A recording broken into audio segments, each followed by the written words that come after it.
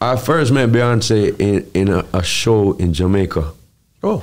She was just, they had one single, Destiny's Child, and they came for a show when I had like probably 2 or 3 singles in Jamaica being like a young artist, Baby Girl, and Not Get No Bly. I didn't even have Deport Them yet, none of those songs.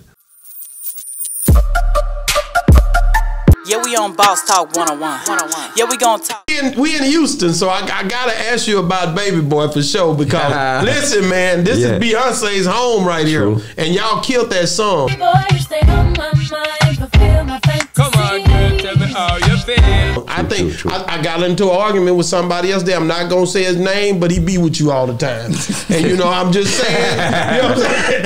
I'm just saying, you know what I mean? I think I know who you're talking about. Yeah, but I'm just saying, you know, this here, you know, y'all art is what made that song. Give me the thing they're ready for really get to life. Tell me all about the things where you were fantasize. Not the politics around and none of that. No. You two are dope people, and the art for me. Boy, you stay on my mind, fulfill my fantasy. Come on, girl, tell me how you feel. The song was dope. I'm a big Beyonce fan, me bro. too. So at the end of the day, that art killed it, and you got to give me something on that. Just how you guys came together with that and all that. You know. I first met Beyonce in a show in Jamaica. Oh. She was just, they had one single, Destiny's Child, and they came for a show when I had like probably 2 or 3 singles in Jamaica being like a young artist, Baby Girl, Not Get No Bly. I didn't even have Deport Them yet, none of those songs. So, and I was doing dub plates and stuff, but the promoter of that stage show, he was basically trying to be a party promoter, also manage artists. So he managed a young girl that used to sing with us in our group, and he also was just trying to, you know, bring together stuff like that. So at the time, Destiny's Child was very brand new. They didn't cost a lot. Very new.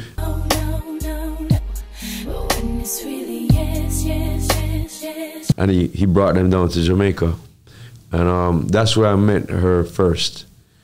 I didn't have any contact with her or nothing like that after that. So, but I followed their career and loved their music. And so this is after they had met Wycliffe. I just argued with another guy on here. Yeah, this is just after they did that first song. Yeah. So I think Bugaboo was a song or something like that, and then they had a change in the group where Michelle came in and the other two kind of sat out, and then all of a sudden they did some work. Some very big work. MTV was playing them everywhere in 1998, whatnot. But then, I get a call, yo, Beyonce wants to do a song with you. I'm like, for sure. At that time, I thought that, most foreign people would want me to go on a hip hop sounding rhythm. But when she sent the rhythm to me, I was shocked, because that's the first time I'd seen somebody say, hey, do you remember Mad Lion? Yeah. You remember Shaggy? Yeah. Maxi Priest and Shabba, and all of those were dancehall or reggae hybrid songs in terms of, it wasn't straight reggae, it wasn't straight dancehall, it was kind of mixed with R&B and hip hop. Johnny Gill and Shabba, KRS-One and Shabba. And that's what they had to do at that time. And so I was of the opinion that everybody that would come from abroad that wanted a song wanted me on a hip-hop track or R&B track. So when she sent me this dancehall track, I was shocked, because I was like, whoa.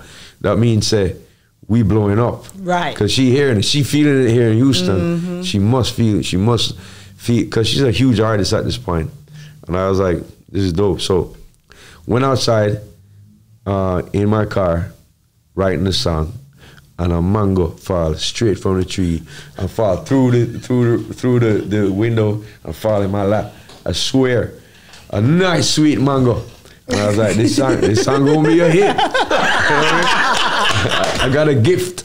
That's crazy. And I'm like, yeah. So basically, I did a verse and I sent it to her, and then she was like, all right, well, come to Miami and let's do the song.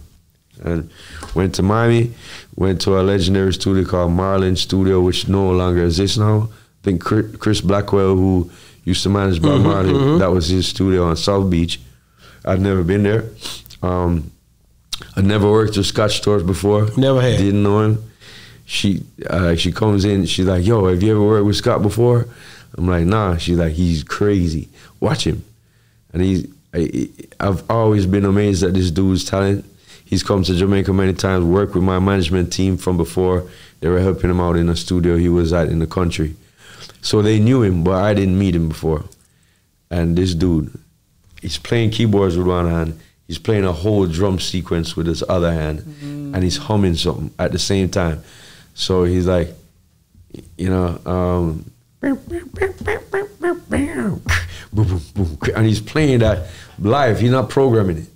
And he's humming at the same time. And when I saw that, I was like, I'm in a different league here. I was like, this guy got it going. He know what he's doing. He's playing the keys back way, like, you know how he does. And that impressed me. So both her talent and what she brought to the table, because she wrote verses over and over.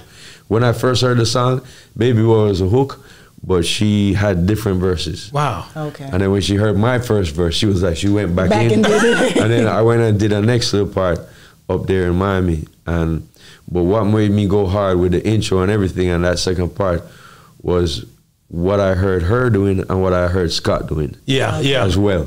Because like I have to step up to this. It seems like the song climbs too. Exactly. Yeah. I think that's the reason for it, because it was built upon. You know, it wasn't just something that was a vibe and we laid it down right there. And because there's big songs like that, like Give Me the Lights like that. It's just one time. One time. Yeah, right? yeah. But with this song with her, and it was, I believe, my first. If Get Busy was my first, this was my first. Those were, it's blurred in my mind. I can't remember if it was her song first or Get Busy. But it was the same timing, man. And when that was happening, you know that emoji on your Oh man. like, because again, you said you're a fan. I'm a fan too, and I was a fan from the first time I saw her sing. Yeah. And you know, just being around such talented people at the time just brought the best out of me. So I thank them for that.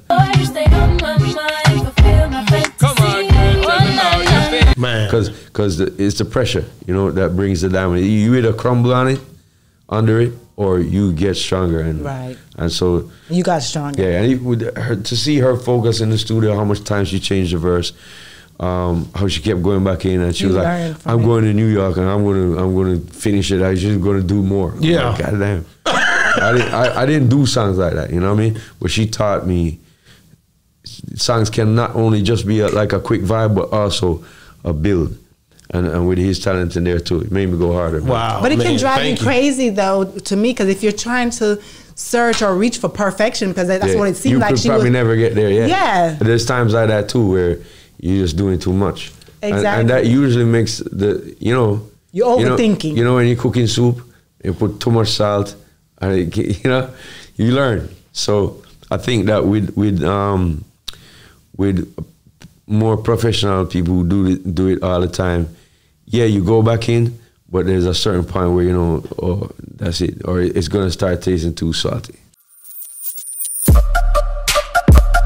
Yeah, we on Boss Talk 101. Yeah, we gonna talk.